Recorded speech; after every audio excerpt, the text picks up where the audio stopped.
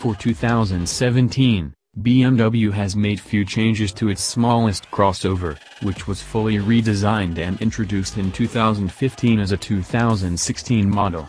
While the previous generation was available with an inline-six-cylinder engine and rear-wheel drive, the 2016 model rolled out on an all-new front-drive platform with a turbocharged 2.0-liter inline-four-cylinder as its sole engine. This year, the M Sport package will include a sport-tuned suspension for the first time. Sport seats are also offered as a standalone option.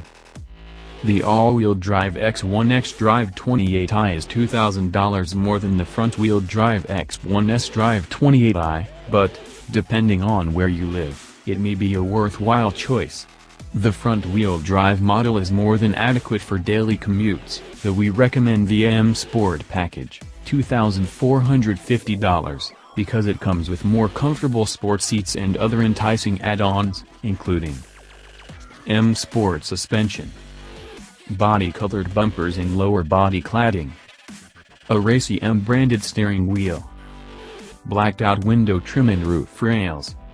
At $37,540, our front-drive X1 xDRIVE28i represents great value and a sharper dynamic edge than rivals such as the Lexus NX, with the M Sport package dialing in even more driving fun.